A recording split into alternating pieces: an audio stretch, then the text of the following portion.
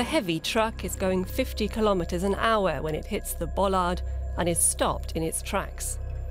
Ever since the terror attacks in Nice, Berlin and elsewhere, which were carried out with trucks, the demand for security bollards is on the rise. They're made by companies like Zabag, an engineering firm based in eastern Germany that specializes in security technology. The bollards were originally designed to block access roads to airports, embassies or research facilities. Now the demand for security technology has increased. Customers include ordinary companies, as well as the military, intelligence facilities and government buildings across Germany and Europe. Their gate systems are available at different levels of security, depending on the potential risk to the premises. Because of the new security threat, the requirements have now changed. The systems have to be even more sturdy, and of course they incorporate certain kinds of technology, like video cameras, for example. These can have a preventive function to a certain extent. That way, we can try to prevent potential attackers from approaching a property unnoticed and doing harm to it. The need for greater security is also transforming public areas. Places that are open to the public can't just be sealed off. We're seeing more and more CCTV cameras.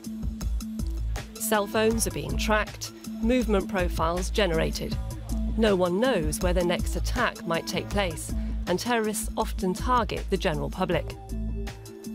Security experts say that even cutting-edge technology can't prevent every attack. There's a balancing act between what we'd call the public's positive subjective sense of security and the technical capabilities and efficiency of these systems. Until now, the political tendency has been that if something is technically doable, we do it.